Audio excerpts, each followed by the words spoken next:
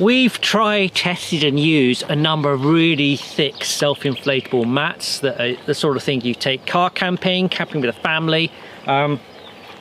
So these have been very, very comfortable, and a question we often get asked is, which is the best? Well, a lot of things in terms of comfort is very subjective, and you know, I think everyone's got their own sort of choice and preference, but I just wanted to show you them side by side. So first up, this is the 10 centimeter thick Mondo King 3D from Therm-a-rest.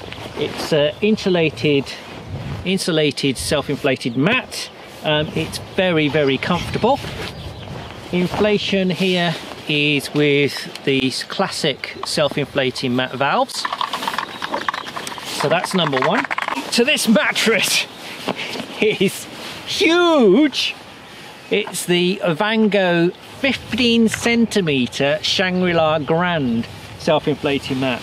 Now at 15 centimeters and the amount of foam in here, this is extremely comfortable, but it is very, very big, so to when it packs away. So one of the things I really like on this is their simple valve here. It just toggles open and self-inflates, and then you just pinch this open to put it away. And it stops the air re-inflating, so it's quite easy to set up and put down. In fact, this bag hadn't needed any air.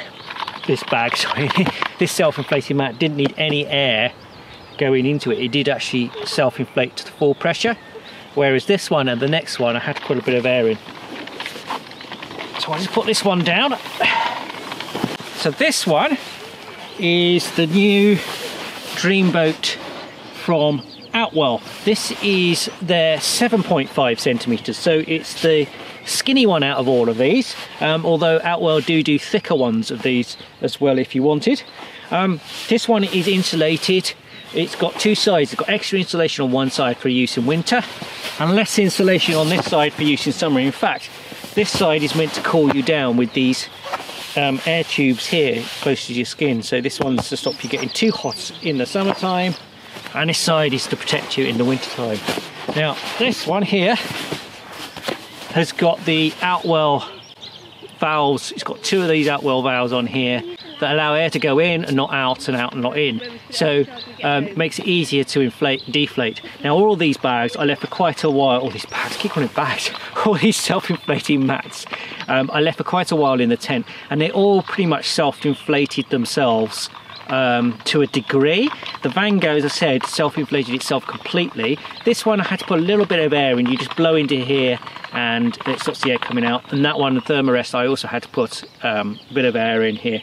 So just to make that little bit extra thickness. Now I've slept on all of these. I think they're all very, very comfortable mats. One of the things that I really look for is making sure the hip's nice and padded if you're lying on your side.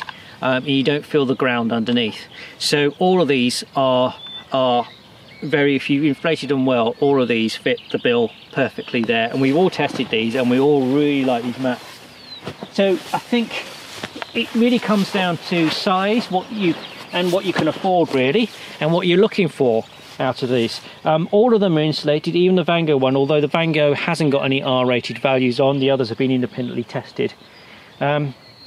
So let's look at them all side by side, and then what I'll do is I'll pack them all up and you can look at what they're like packed, because these are very large self-inflating mats. They're not the sort of things that you take hiking, so they do take up a bit of room when packed. So that's something really to consider, because you know, sometimes family camping gear, it's a struggle to get in the back of your car.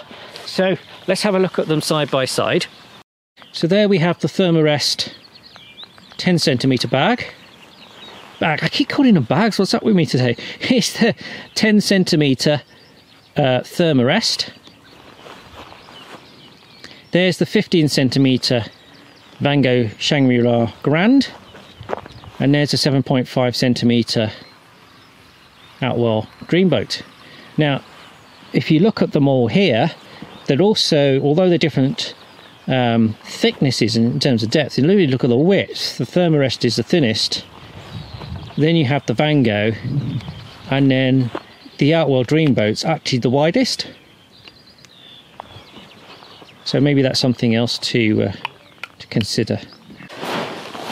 Okay, so here's the Therm-a-rest. It could do with inflating a little bit more. It's one of the more tricky ones to inflate. I won't say tricky, but it's one of the more traditional self-inflating mats to inflate. See, the dog likes this one the best. I know that's an indication of comfort. Hello. Yes. So let's roll over here.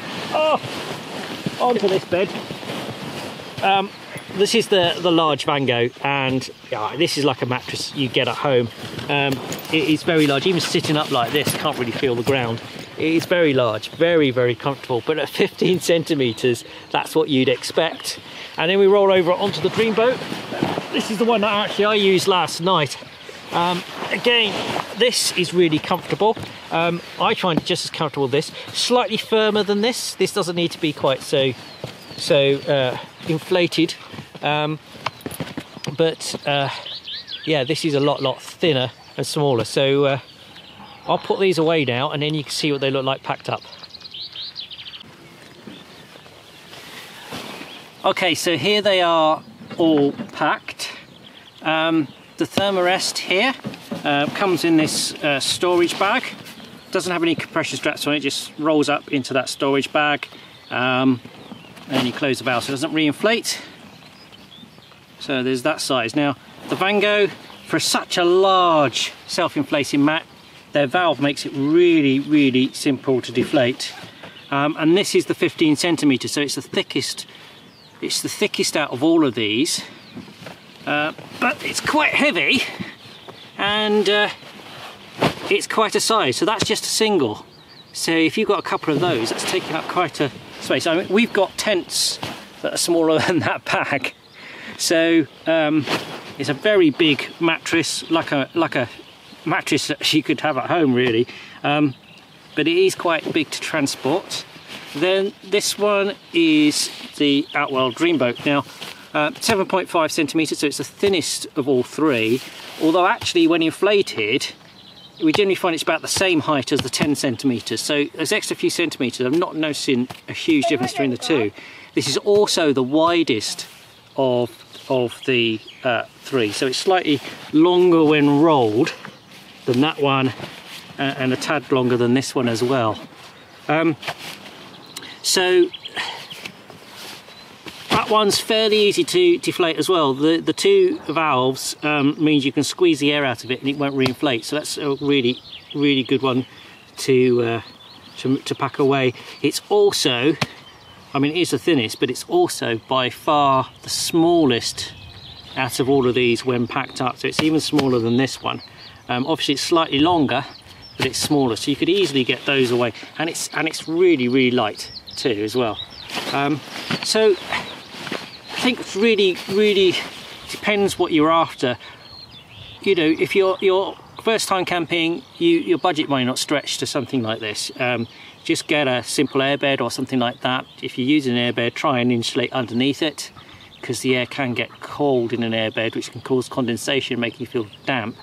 And airbeds can sometimes be a little bit bouncy if you've got a double and you're sharing them. But you might then want to upgrade to something like this. Now these are insulated, so you're not going to get as cold as night sleeping on these as you are an airbed. You know, obviously there's cost associated with upgrading something like this over a normal sort of airbed. And then you need to consider transport. So self-inflating mats traditionally were very small for a hiking community, but these are designed for car camping. But there you go, a few different choices to consider. I like all of these mats. They're all very comfy. In terms of packability and comfort, I think I prefer the Dreamboat out of these, simply because it's just as comfortable, really, not much in it between these two.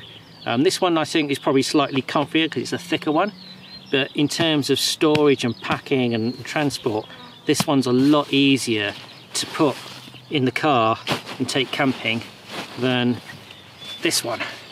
But if space isn't your option, you know, there's a few other choices there. So hopefully that's answered some of your questions on which is the most comfortable, which is, you know, a very subjective thing. It's really hard to show that on a video. Which is the most comfortable, how do they pack away, and compare which one of which. And I hope that's given you some answers to help make your decision.